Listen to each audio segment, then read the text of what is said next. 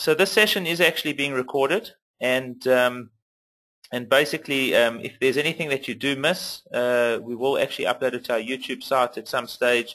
It does take a day or two. We'll get it up there, and you guys can actually, anybody can listen to the session if they missed anything. So before we even get started, I just want to actually launch a poll, and it's a very quick one. Just want to see who are first-time Comrades marathon runners, who's done one, who's doing the second, who's done 5, who's done 20. If you guys can actually respond to that, that would be great. It will be just very interesting to see. I'll give you a few seconds to respond.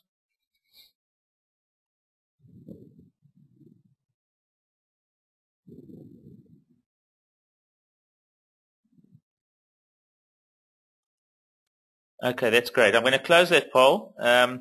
I'd just like to say that about 25% of the respondees actually, this is their first Comrades marathon. So that's quite a high percentage, which is quite amazing. And I think actually, I mean, if information comes along like this freely, then I think it's great to attend a webinar and actually get as much information as possible.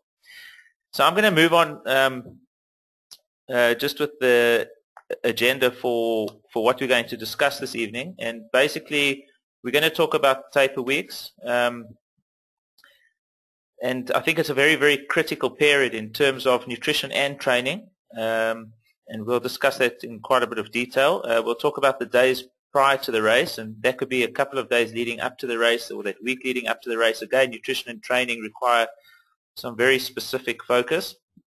The day before, that will include obviously the night before, and then on race day, what you should be trying to do on race day itself. So we're going to cover all those particular areas. And I think when it comes to race week nutrition, it's very, very important to understand that nutrition plays a very, very critical role. Training time is reduced and you are on a complete taper. And from a nutrition point of view, I think that from a nutrition point of view, you've got to be even more focused, because what actually happens when you're in a taper period and reduce your volume of training, you tend to carry on eating the same. And the last thing that you want to do is arrive at a race day and be even a kilogram or even half a kilogram heavy in weight. If you haven't trained at that weight and you land up on race day racing or running at a much heavier weight, and 500 grams, believe me, is weight, you are going to suffer on race day, and that's the last thing you want to do. So there's two very important things that you need to focus on. Obviously, there's sharpening, and but nutrition is actually very, very critical.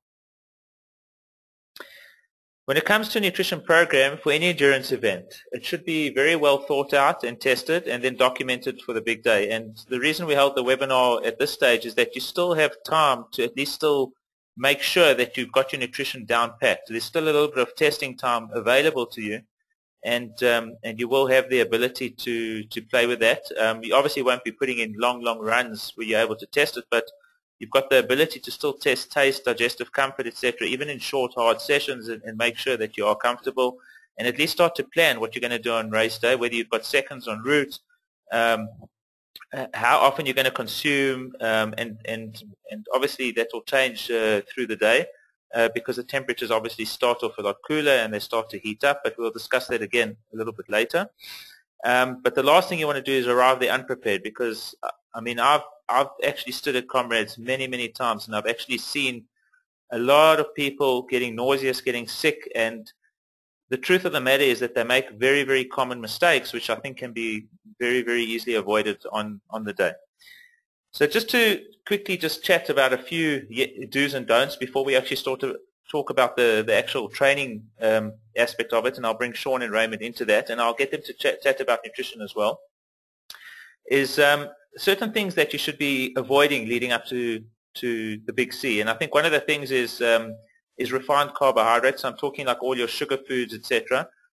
Processed foods such as instant microwave or quick meals, and even takeouts, deep untrusted fried foods. There's no point in going to eat deep fried chips and things like that, and sugar and sugar-laden foods, sweets, chocolates. These are the kind of things that you should be cutting down completely. Margarines, not a good idea. Cut it out. Rather have regular butter. And excessive high fiber foods, which can cause bowel discomfort, and also excessive stimulants like numerous cups of coffee and tea. Try and limit that intake as well. Try and get yourself into a healthy habit of eating, especially around 3 weeks out from a big event. What you should be focusing on eating, and I think this is quite key, is if you do eat more of a higher, slightly carbohydrate diet, then I think you look at things such as quinoa, amaranth, oats, sweet potatoes, easily digestible and lighter proteins such as soya, fish, chicken, eggs. If you're not a big red meat eater, then don't actually start to try and eat a lot of red meat. If you are used to eating red meat, well, that's fine. Your digestive system is quite used to it, and there's no issues with that. Try and stick to the healthier fats such as flax seeds, coconut oil, avocado, salmon, etc. And things like nuts and seeds, almonds, cashew, walnuts, chia seeds, sunflower, sesame are all very, very good and very high in excellent fats. Fruits and vegetables on the higher percentage should be on the vegetable side. Try and limit your fruit intake because obviously fruit equates to sugar intake and you want to try and keep that as low as possible. And when you do eat fruits, try and rather stick to the berries or the high antioxidant fruits. And try and limit that fruit intake as much as possible. When it comes to eating vegetables in the form of spinach, broccoli, and rocket are probably excellent. The greens are very good. Things like cauliflower, chives, Brussels sprouts, those are actually all phenomenal types of vegetables to try and eat. That's if you do eat vegetables. I put a question mark next to dairy because many people actually are lactose intolerant or even slightly dairy intolerant. And by that I mean not just affecting the stomach, but sometimes people get a bit of congestion or nasal congestion and post-nasal issues just because of dairy consumption, even though it doesn't affect the digestive tracts. And I think that is something that you should take note of because if you get a post-nasal drip and it is because of dairy consumption, you put yourself at a high risk of contracting probably a virus or an illness as you get closer to Comrades. I cut dairy completely from my diet, especially in the weeks leading up to an event. I want myself to not have any risk of congestion, a post-nasal drip, or anything that would possibly affect me on race day. So just something to keep in mind. If you're 100% sure that you aren't affected by dairy, well, then that's great. Then carry on. When it comes to hydration, I think one of the biggest factors is that you should ensure that you're hydrating constantly and every single day.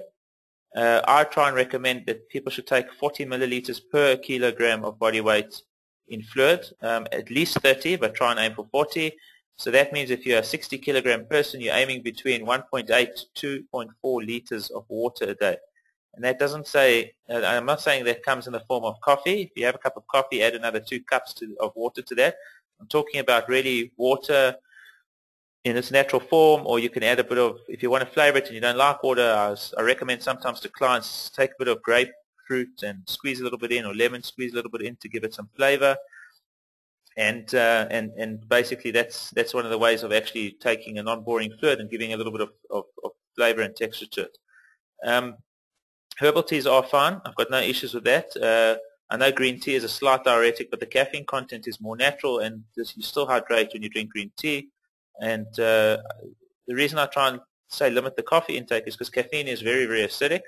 It's highly acidic, and the other thing is that it does play with your emotions from the emotional stability point of view, and it plays with your energy levels as well. It gives you a good feel, good bad sort of situation, and one of the things you really want to focus on in leading up to an event is sleep, and caffeine can impact that. Although there are some people I know they can drink a cup of coffee and go straight to sleep, but if you're slightly more caffeine intolerant, then it doesn't help. And I'll talk about the caffeine benefits a little bit later. So I'm gonna open up the floor now as well to Raymond and also to Shaun. I'm just going to bring them on. Shaun, can you hear me there? Hello? Yes, I'm on. Okay, Shaun's there, and yeah, I'm here. You got me? Okay, Ray, are you there? Yeah, I'm here. Okay, great. Okay, so one of the things I want to talk about is the taper weeks. Let's push this nutrition aside for now, and let's talk about things like volume of training and intensity of training. And I'm going to start with you, Raymond. you know, you're a running coach as well, and you understand the physiological aspects of tapering properly towards a big event like the Big C. And I'm sure that you know, you've obviously got a very big understanding of that. And you know, so from your perspective, what should the audience be focusing on? Look, I think for me, I personally don't like the phrase tapering. It kind of has connotations of holiday and sleep, etc. So for me, tapering is not an ideal term. I prefer the term sharpening. So we're certainly at the moment in the sharpening phase. The problem with tapering is that a lot of runners have been doing big mileage since January. You know, started their first marathon in January, and it's been marathon after marathon after marathon. And so usually with about 5 to 6 weeks to go, the runners are feeling pretty exhausted.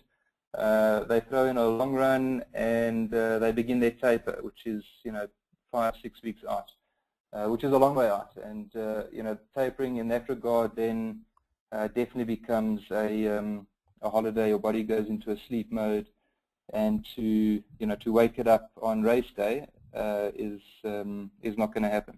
The body's going to be tired. It's going to be sluggish, and you know, you're not going to get going too quickly.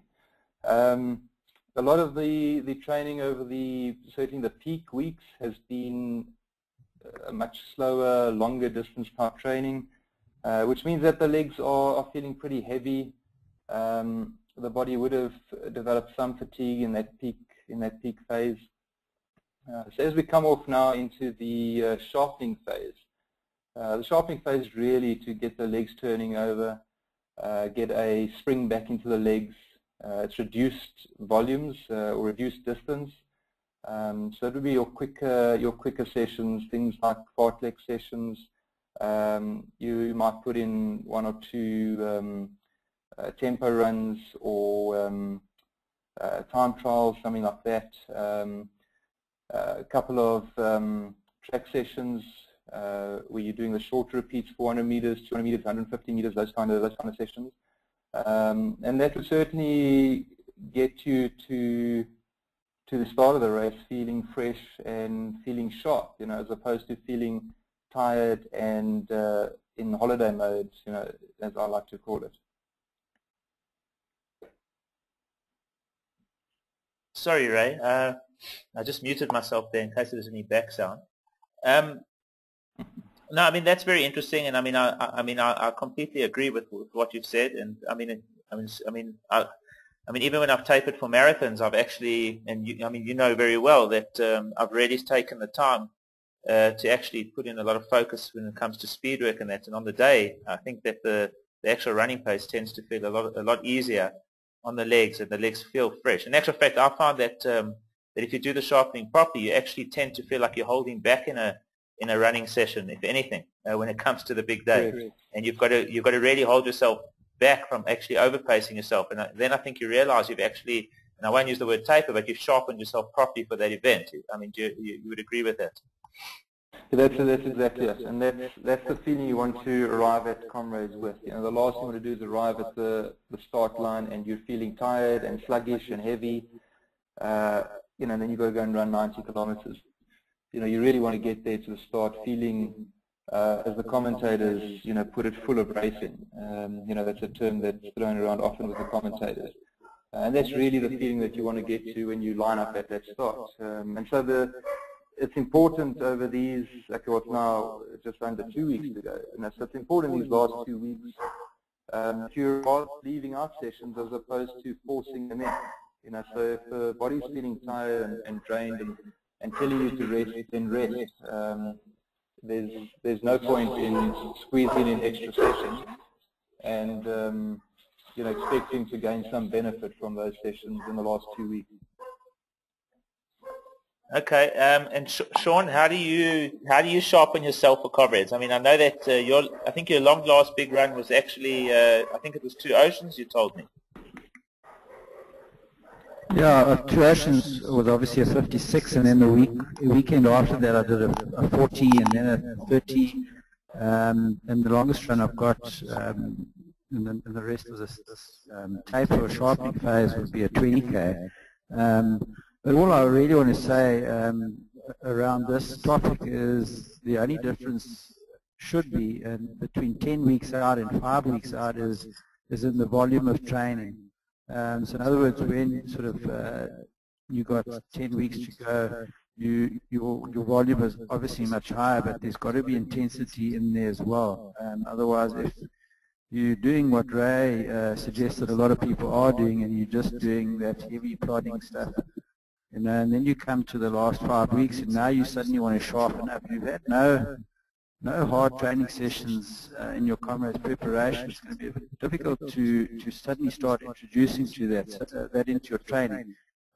What you should find, though, is in the last 5 weeks, as that volume drops off quite radically. So 5 weeks out, then your 4th week in, you do 80% of that high week. Let's say in my case it was just over 140 Ks. Then 3 weeks out you do 70%, and so you taper it. That's where the word tapering comes in, just on the volume. Then your intensity sessions, those hard sessions, you don't immediately feel that benefit. Well, this is what I found. When you start that sharpening phase, you start thinking, when are your legs going to get that bounce back? And it doesn't just happen overnight. I found it takes a week or 2 of that. So those little sharpening up sessions, your speed work and strides that you do, well, they should come, and you'll start feeling a lot lighter and like you were saying, Ray, ready to race. But that's only the real difference is the volume. I think that intensity needs to be there throughout your Comrades training. Otherwise, you're right, you're just going to plod. Okay, and so aside from intensity, I mean, what about strength and conditioning? So like as a like hill sessions generally have a longer term effect, but like hill repeats and things leading into this taper area, I mean, would you tend to avoid that and rather focus on speed, or do you still throw hill sessions into the taper period? You see, when you get to my sort of Comrades age, and having run 25 Comrades now, I'm a bit more wary of that. When I was younger, I would still do them, but the strength work is done. I think one should rather look at a hill with a less severe gradient, so it becomes sort of a combination of a little bit of hill work and also a bit of speed, so you can run that hill. It can be longer but not as steep, just as part of the sharpening up phase. And Ray, I mean, do you still advocate hill work, I mean, in this period? No, I agree with Shaun there. Your strength work is done. I don't think there's anything you can really do to change where you are at this point, apart from sharpening up. I don't advocate hill work at this point. In my athletes that are slightly stronger at this point, with 3 weeks to go, I put in a last downhill repeat session. Those downhills are done on a very gradual, and I always emphasize that very gradual downhill, regardless of where you are in the season. I put in a last session of downhill repeats, and after that, the hill work is done. I don't think it's the time for hill work this close to Comrades. I simply don't think you're going to benefit. But the speed work will help. I mean, if you're turning the legs over faster and you're going to slow them down on race day, you should feel a lot more comfortable at running it at a slower pace. Speed work's definitely going to help, and I'm glad Shaun picked that up, because what I failed to mention is that you obviously can't introduce speed work if you haven't been doing speed work for the last 6 months. Now certainly your peak week, while you're doing bulk work and you're doing higher volumes, any of my clients would have come off a lot of speed work, and at that point the speed work will diminish, it won't disappear as the volume increases, just to minimize the risk of injury. So as you're coming into your peak, as long as you're strong enough and your legs are well trained enough to handle the speed work, you start introducing. And as I said, it doesn't have to be hard, intense speed work. You could do short fartlek session, something a lot more mild and softer on the body. And all that's going to do is get that springiness back into the legs. And Shaun's right, it's not going to happen overnight. In fact, going into the last week of Comrades, in most cases, I feel like the body is never going to come back. And it's really that last week. You've had the 2 weeks of taper already. You're into the last week. There's a couple more rest days thrown together, and by the time you wake up on Saturday morning before race day, you can feel that the legs are back and you're feeling ready to race. So definitely, it doesn't happen overnight. You're coming into the taper period on a bulk phase, and so your legs are tired. Some of the track sessions are hard work. They feel like hard grind, but you do feel those benefits as you get to race day. There's no question. Okay, so I've got an interesting question, and maybe other people out there might be wondering the same thing. So you get two types of people that are doing Comrades sometimes. One focuses just on mileage, running at a very slow pace and just putting in the distance all the time. And then you get the holistic runner that does the speed work and the distance and that. And I mean, from what kind of an experience can somebody expect to experience on race day if they've only been doing long, slow mileage, as opposed to also tossing in now a lot of speed work at the right times, obviously track work, etc., plus also putting in the distance?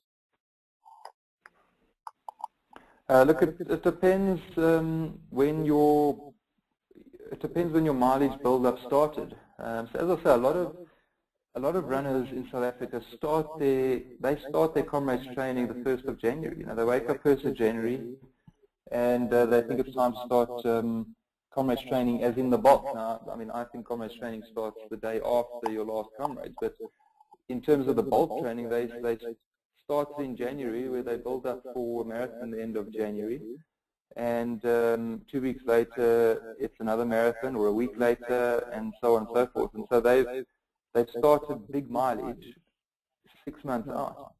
Now, a lot of those guys will be pretty exhausted, pretty tired. They've plodded a lot. They've done a lot of long, slow distance.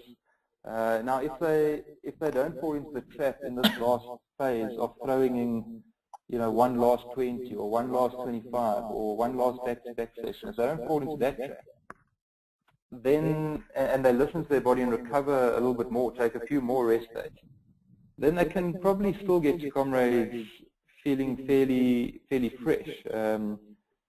They will have probably been training most of that bulk anyway at Comrades race pace, and so it's just a continuation of that. But the key is not to come into that start feeling tired and sluggish, because you're in for a long day if that's the case. Okay. All right, and Shaun, I mean, when do you start your Comrades training? I mean, after Comrades the previous year, when do you actually start your proper build-up? I think the secret to good Comrades is uninterrupted training, and I think a common mistake is that people start focusing on Comrades way too soon. I allow myself 10 to 12 weeks in the lead up to Comrades for Comrades specific training. So I have been running throughout the year. Mileage and intensity is much less than that 12-week period. So, I always made Comrades my goal. That's the race that I really want to do well in. And if I'm going to run another marathon in the year, I'd like to have it done in February. So that'll be the focus for 10 weeks or 8 weeks in that build-up. And then 10 to 12 weeks of specific Comrades training. And like I said, you want uninterrupted training. So if you've been going from January to May with Comrades in mind, and I think a lot of people do that, they run way too many marathons at very close to their planned Comrades pace. So the result is, I think a lot of people line up in Comrades feeling a little bit knackered, and it turns out to be a long day. Okay, all right. Thanks for that, guys. I want to actually start talking about the days leading up to the race now, and I'm just going to switch the slides now and move into I just want to see that slide comes up. Okay, so what I want to talk about is basically in the days leading up to the race, nutrition plays even more of a critical role now, and this is the week before the big event. And I think from a nutrition point of view, you need to ensure that you're eating and hydrating consistently and eating and hydrating properly, and I think that's very, very critical. I mentioned here you should avoid heavy meats unless you're used to it. I mean, I know there are some runners that I've spoken to many times that eat massive steaks the night before a race, and it works for them, but that's what they like to do. The day before the event, you should be extra careful of what you're going to eat. Stick to your plan, and try not to eat out if you can, because one of the biggest things you can do is eat out in a loaded city or full of restaurants, and in actual fact land up on race day with severe stomach issues, and that's the last thing you want. And I've seen many athletes pay a lot of money to get down to a race, and they went and ate a pasta the night before, and because there's a big race at the town, what actually happens is that the pot of boiling water is not changed over so regularly, and somebody lands up with digestive issues or a bit of food poisoning, and it's not worth it. So try and stick to clean meals that you understand, recognize, and probably have prepared yourself. I would say that that's the best thing. Don't overdo it on the carbohydrates. If you're talking about carb loading, I'm not a big fan of it. Remember, when you reduce your volume of training and you're eating naturally, you're going to naturally top up your glycogen stores. So you don't have to eat excessive amounts of carbohydrates. And one of the things that a lot of people do is they actually up their carbohydrate intake significantly the night before a race. And to be quite honest, it's not really going to do much for you. It's just going to disturb your sleep. You're going to feel very full and bloated lying in bed, and it's not really going to make a major benefit on the day. And the sleep the night before is probably the most critical thing to focus on.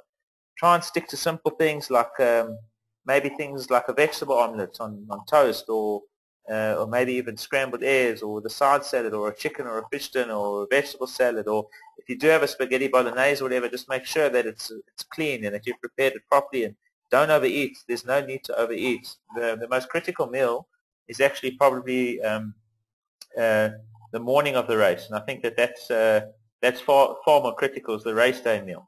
I just want to bring Raymond and Shaun back in. Can you guys, I mean, from an eating perspective and from a training preparation perspective, where's your focus in that week leading up to the marathon? Ray, you want to maybe start with you? Hello? Raymond? Can you hear me? Yes, yeah, I can hear you. Mark? Yes, Okay, yeah. I think the important thing is that guys don't attempt to change their diet at this point. So in other words, don't, if you're being on a high carb diet, don't try and change it to a low carb, high fat diet at this point. Rather take, as you've been saying, take stuff out of the diet, don't add stuff into the diet. So eat what you're used to eating, what you've been eating. Your body is adapted for that. Now's not the time to be fiddling with your diet.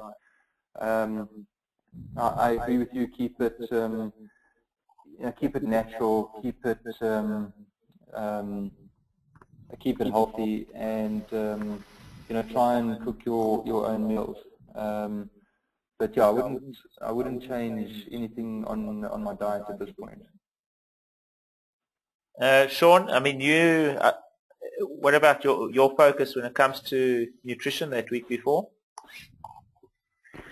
Yeah, I think you guys are both hit the nail on the head there. At this point in time, one shouldn't be experimenting with your diet. Obviously, I was a slow learner in those early years, and I was only discovered much later in my running career that wheat and dairy didn't agree with me.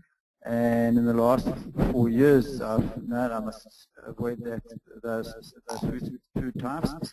So yeah, I sort of know what I've got to do, and I don't introduce anything fancy or exotic. You also right, you home cooked food, stuff that you're used to having, that you've you know, been brought up over the last few years, and that is the stuff you've got to stick to. So I don't quite follow the high fat thing, but I definitely do try and cut back on the carbs a bit. And yeah, the tendency is to want to, because you've got a little bit of time on your hands, is to snack a little bit more. But I think you covered that quite well earlier on about filling your day with eating and gaining a bit of weight. You want to try and avoid that. I think the hydration is also very important. You know, you want to line up on the day knowing that you're properly hydrated and yeah, ready to go. Okay, that's great. Just something I want to mention, and I've been at 2 expos recently where I was approached by people who were eating low-carb, high-fat only for a period of maybe 8 weeks, and they were planning on racing on peanuts and biltong, and they'd never done it before, but basically I actually requested before you go and do your race on peanuts and biltong, can I at least do a blood test on you just to see that you are like in a fat-burning state, because if you're not, you could land yourself up in trouble, and both of them were not in a fat-burning state. So I think it's very important to understand if you are on the low-carb, high-fat diet and you're planning on going that route on race day, I'm not saying that you won't be fat efficient, but you need to actually be very selective of your fueling strategy on the day, and make sure that you've tested it in a training session. Don't arrive on race day and suddenly say, well, I'm going to try something because this is the way I've been eating. You might not necessarily be in the right zone to take advantage of that. So we'll talk about race day now. So I think one of the things to focus on the night before a race is sleep, and definitely, like Shaun mentioned, hydration is very, very critical. If you don't arrive at race day 100% hydrated, and by that I don't mean that you've got just drunk water, I mean that the water that you've actually consumed has been absorbed into the muscles, because you need that fluid sitting inside of the muscles in order to be able to be properly hydrated. There's no point in arriving 70 or 80% hydrated. This is a very long day. For a lot of people, it's a very long day. And it's something that you really, really need to focus on. I'm going to switch to the next slide, which is actually race day. Before I actually discuss it properly, I just want to ask, like in that week from a training perspective, obviously there's a lot less training, and there's more keeping your legs up and trying to keep your legs as fresh as possible, yet there is still a bit of sharpening in that week. Am I correct in saying that, Raymond? I mean, in those few days before the race. 100%. I think the amount of rest you need in the last week, depends, is a variable on each person. So I would normally, put in 2 or 3 rest days in that last week. So a typical example might be a rest day on Monday, 10 250s on a Tuesday, a rest on Wednesday, 15 150s on Thursday, rest Friday, a 25-minute run, very easy run on Saturday with 4 pickups, and you're done. That might be for your slightly stronger runner. For a slower, perhaps less strong runner, you might have a 45-minute run on Monday, 10 150s on Tuesday, rest Wednesday, rest Thursday, rest Friday, 25 minutes on Saturday, a couple of light pickups, and then race day, Comrades on Sunday. Okay, all right, that's awesome. And Shaun, I mean, what do you do in those days leading up to the actual race day? Yeah, I think I'll run Monday, Tuesday, Wednesday, definitely probably 70 minutes, 50 minutes, and then half an hour, and then Thursday, Friday I won't run at all. Saturday morning I'll go for a 25-minute jog around the block, with a couple of strides in between, and that's just to wake the muscles up if they haven't gone totally to sleep, and they're prepared for something that's going to happen the next day. Okay, all right, so you guys are both on the same page there. All right, so let's get to the actual race day. So I think the first daunting thing about a down run is if you're staying in Durban, you've got to get still to Pietermaritzburg, which is quite a distance. So I think the time that you wake up is very critical, because the time that you eat before that race plays a very critical role. You can't eat an hour or 2 hours before the race. The best time to eat is probably a good 3 hours before, and you need to get that food into your system. And eating too close to the race obviously just makes it a lot more stressful and less comfortable, but there are ways of still topping up along the way. Another thing that I just want to mention is that, and I hear this a lot, and even in ultras, even in things like Ironman, I hear people saying, I can't eat a pre-race meal. Well, that is absolutely crazy. You cannot go and do an event like this without eating a proper pre-race meal. It really plays such a critical role on race day. I usually say that your meal shouldn't spike your blood sugar levels. You should be aiming for something around 300 calories, not really less than that. And generally, depending on the kind of diet that you're on, I mean, I generally advocate a blend of carbohydrates, protein, and fats. One of the things I actually do in the week leading up to a big ultra event is I focus on medium chain triglycerides. So when I say that, I'm talking about your MCTs. They're fats that cannot really be stored but can be utilized for energy. And in a long endurance event, things like coconut oil are very quickly accessible, and they can play a very, very crucial role. So I tend to up those MCTs in a couple of days leading up to an event. Things like a low GI bread or 100% rye or oats or seed loaf with peanut butter or banana or whatever, something that is fairly decent but it's not going to spike your blood sugar. Generally, I was quite a big fan of rolled oats, simmered it in coconut milk or coconut oil and laden with almond butter and a couple of berries, and that was generally always that's my pre-marathon meal. But recently I found a very big love for eggs on toast. So I think it just depends on what the body requires at that particular point in time. I know some people that eat sweet potatoes or brown rice before, or quinoa with peanut butter and soya milk as well. So I think it varies from person to person. And I see there are some questions around pre-training meals or pre-race meals, so I will get to those questions. I will answer them. Raymond and Shaun, I mean, what do you guys actually advocate what do you guys do personally for a pre-race meal? I like 5:30 start. Probably be up at 3 o'clock at least. I just feel I've got to have something in my stomach at least 2 hours before I start running. And yeah, a typical snack or breakfast for me on race day would be a slice of rye bread toasted, some peanut butter on it, maybe a small banana, and that's sufficient for me. And an hour before the gun goes, I will probably have 500-600 mils of your Endure drink, nice cold drink, and then sip on water until start time. How much fluid would you say you take in, Shaun, before the event? I mean, I find that if it's cold, sorry, carry on. Yeah, I'll have at least between 500 and 600 mils of 32 GR Endure. Okay, I can't handle amounts of 500 mils because I've got a weak bladder, and I think from the Peter Maritzburg, the down run, it's going to be so cold. I think that I'd have to tone down my fluid intake, but I think that's quite important. Everybody's different, and everybody has different fluid intake requirements. So just something to take notice of. Ray, what about you? Yeah, I agree with Shaun. I think 2 hours before start is ideal to eat. I think I don't think you need to go further back than that. So normally 2 hours before, I'll have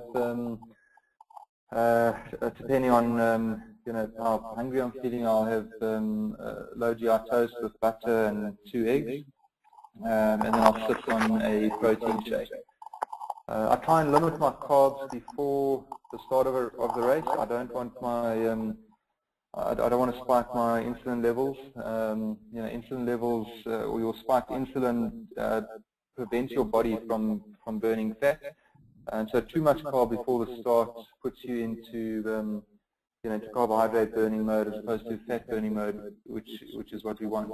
So I have my 2 eggs, butter and toast, and a protein shake which I sip, so it's about 500 ml of liquid as well.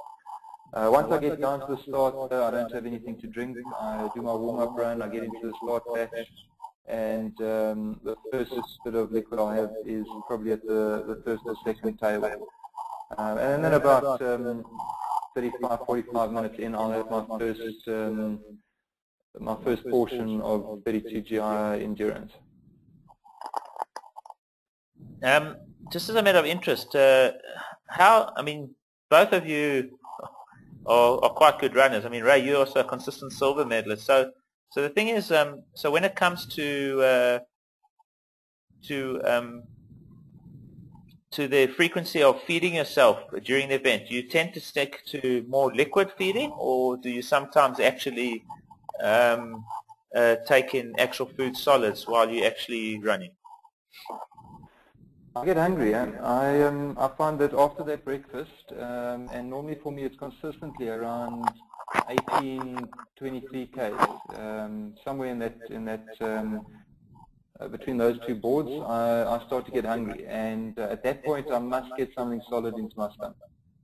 If I don't, then I find that later on I actually can't eat, despite being hungry, and then I start to suffer. So that early on in that race, first 18 to 20 Ks,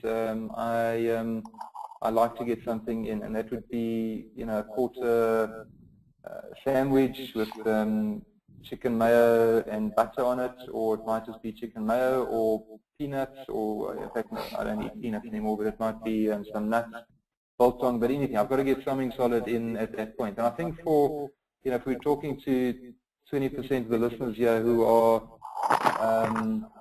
first-time Comrades runners, and I'm not sure how many of them will be out there all day, but let's assume 20% of our listeners are going to be out there for 11, 12 hours. Then you're going to need solids through the day. You try and sit at work and just go on liquids for the day. You feel pretty tired by the end of the day, and that's without running. So I believe you've got to have a mix of liquids and solids through the day. The faster guys like Shaun, they need less of the solids. Shaun, I know what you do, but you can explain to everybody else how you feel yourself during the run, and if you do take in any solids, etc. Yeah, the first probably trying to think now, probably about 12 Ks into the race, I'll just have a sip of water along the way. My first accelerate drink I'll take in just as you crest and go over the little hill at the top of Ashburton Store. And then I normally have about 400 mils on standby at every 6 kilometer intervals roughly. I drink as much of that 400 as I feel comfortable with, so mostly I don't finish the whole 400. So roughly every hour I'm probably getting between 600 and 700 mils of accelerate in.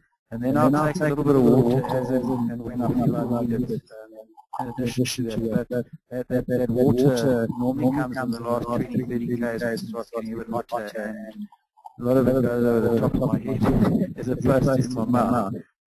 But yeah, I don't take any solids. I've never tried it in training. I've never felt the need to introduce it in a race situation either. Okay, I think your pace is higher though as well, so I think it's quite difficult to consume and eat while you're racing. I just wanted to ask you something. How many scoops of Accelerate do you put into the bottle? You said into a 400 ml, just to get an idea of how many grams of carbohydrates you're taking in per hour. Yeah, it's generally measured on 2 scoops for per 500 ml. Okay, so you say you consume about 400 of it.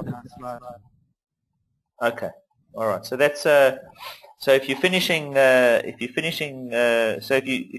doing 2 scoops per 500, you're looking at about it's about 47 grams of carbohydrates.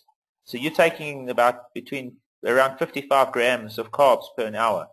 But I just need to mention to the audience that the pace that you're running at is quite a higher pace, and the amount of carbohydrate intake you need to support that running effort would probably be around that region.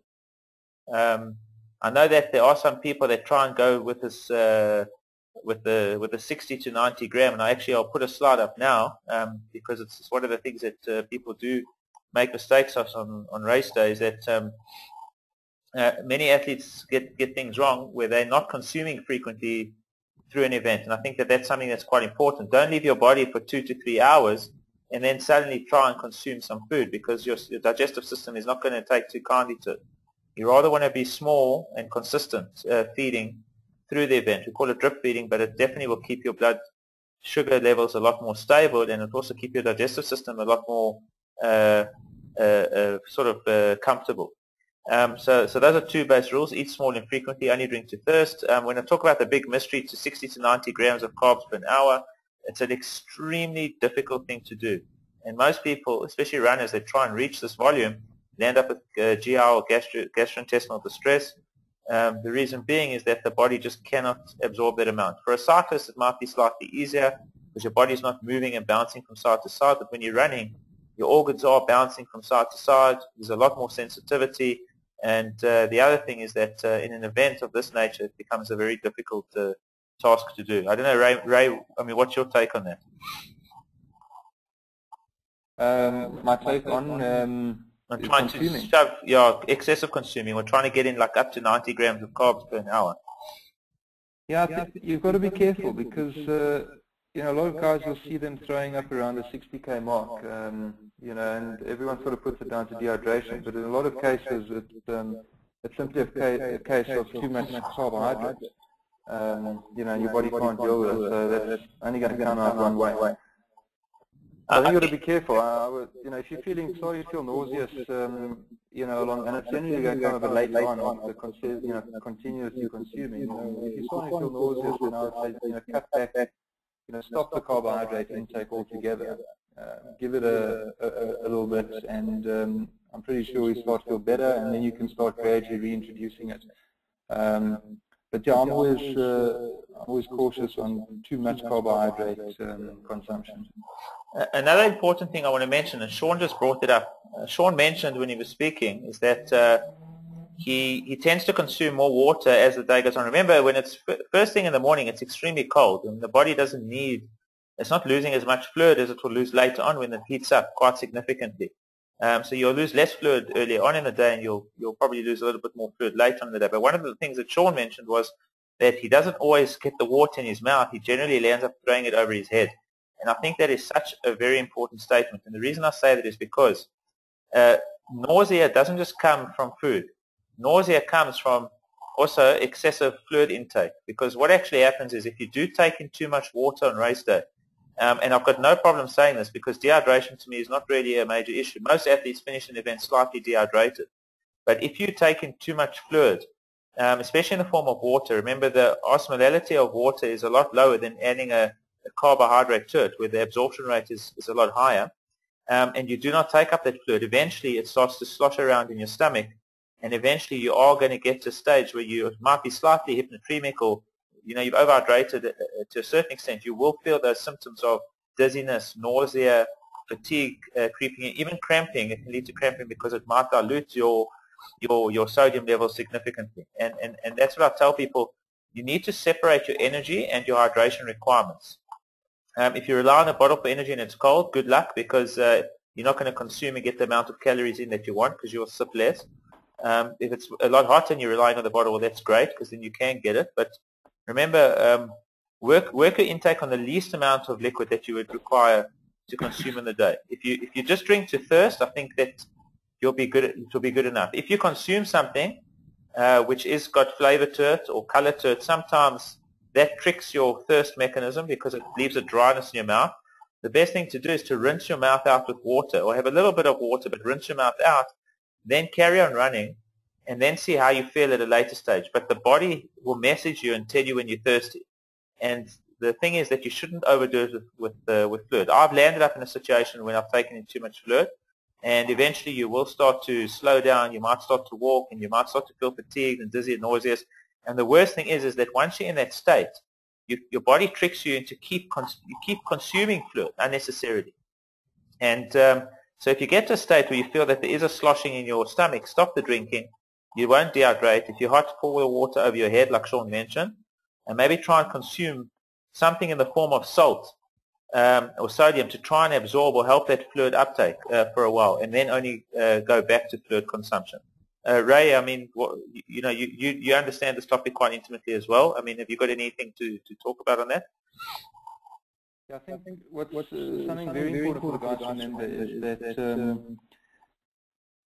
on no other race that you've done throughout the year are there tables every 1.5 to 2 Ks. You know, all the other races, the watering tables are every 3 Ks. Now you get to Comrades, and in the first half, I think they're every 2 Ks, they're about 1 or 2 at a speed, and in the second half, they're every 1.5 to 1 kilometers. So if you're taking a water at every water table, you know, that's a hell of a lot of water. So if you're going to take water at every table, then take a few sips. You know, don't finish the whole sachet.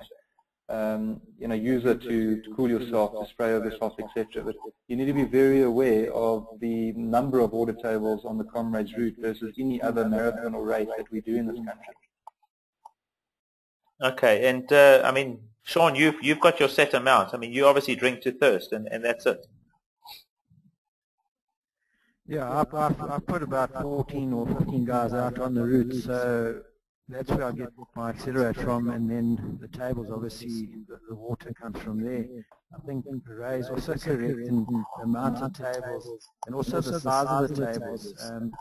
The bulk of the field, when they get to the tables, they're quite congested, so you end up spending a little bit more time, I guess, at the table. So you think, well, because I'm here, I might as well have something more to drink. I think because of that fear of dehydration, so I think the risk is, like you mentioned, the tendency might be just to overhydrate. I think one of the big mistakes that athletes make is when they're feeling very hot, they think that drinking will actually help cool the body down, but it's not the case. If you really want to cool yourself down, rather pour water over your head, or even throw water into your core area and your groin area. That actually is where your body temperature is actually maintained, and that's the best way to actually cool your system down. I just want to mention a few things. I mean, I'm actually running Comrades this year as well. And one of the things I've always advocated is that it's like, for me, I'm going to actually leave a bottle of protein, or maybe 2 bottles, around the 40 to 60 kilometer mark. And it's a protein carbohydrate drink, but I know that with me, when I've done my long runs, for example, I find that taking in a little bit of protein during the event actually helps stabilize me a little bit. It takes the hunger away, and it just makes me feel a little bit stable. So that's something that I would like to do, and I do advocate it to other people as well. I've done it in other ultra distance events, and it works quite well. Ray, I mean, do you advocate any protein consumption like midway? Look, I think you've got to be careful of not trying anything new on race day.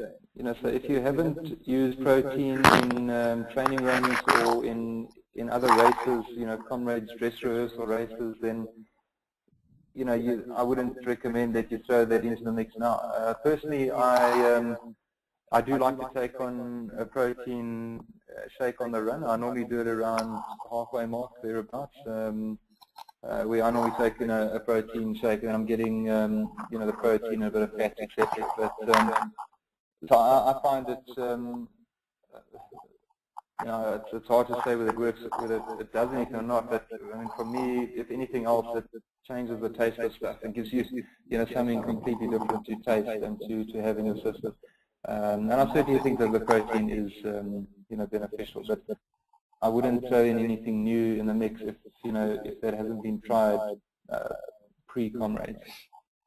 Okay, I think I'm just going to run through some of the questions here related to race day nutrition. Somebody said which products are recommended on Comrades race day and at which intervals. They've written here between the Chew tablets, powder, and Dew Accelerate. And I think what you stressed is that it needs to be tried in training first of all. I think that's quite key.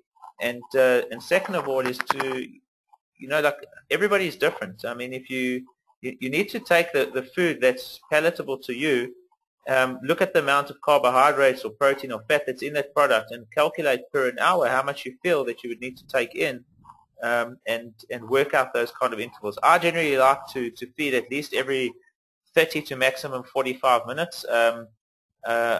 I don't like to feed much longer than that. To feed once an hour is it's just too long. My digestive system doesn't handle it very well. But again, with me, I'm a bit more of a fat efficient athlete, and I like to run quite a bit on sort of minimalistic fueling, and that's just what I feel very comfortable with. Matt asked here about Future Life. Does it make a good pre-race meal? I think my answer to you there, Matt, is that if you're already using it as a pre-race meal and you're used to it and you enjoy it and you're happy with it, I think that's great.